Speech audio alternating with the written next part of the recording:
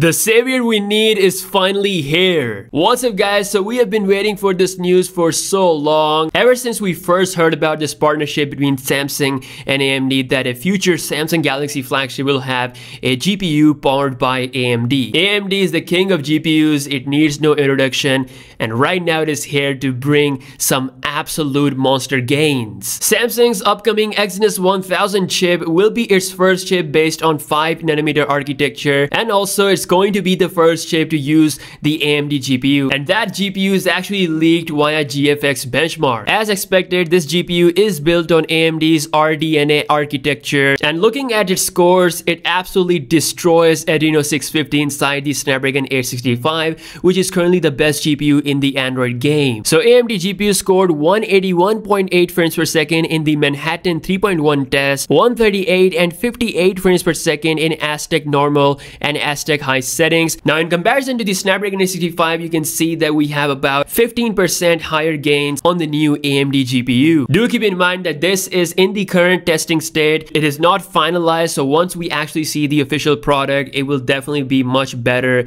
than what we are seeing right now. So this is like an early glimpse of what can happen with the Exynos 1000 chip coming in the future, most likely with the Samsung Galaxy S21. The Exynos 1000 will be a 5nm chip, as we have heard that Samsung is already doing the mass production based on this new architecture later down this year, so that things are ready for the Galaxy S21 timeline. So we could actually see this with the S21. In addition to Exynos 1000, Samsung is also working on a new Exynos 992 GPU, which is for the Samsung Galaxy Note 20. This is to fix all the problems that we have seen with the Exynos 990 chip on the Galaxy S20 family. People are not happy, so Samsung is releasing an update on that, fixing the issues, and of course it is based on a new 6nm architecture, so you're gonna see more efficient gains. I have to say, our collective response has definitely made Samsung think twice, and they're bringing things that we really want to see, especially the AMD GPU, which will completely change the game. As you can see, it completely destroys Snapdragon 865's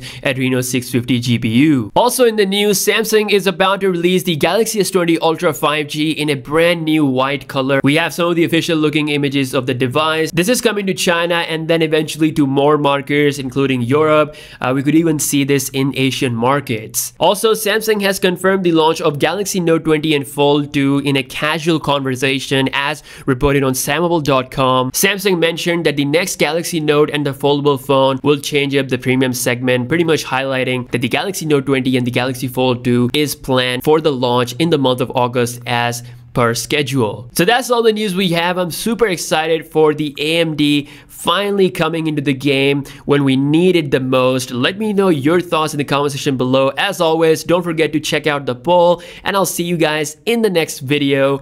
Peace out.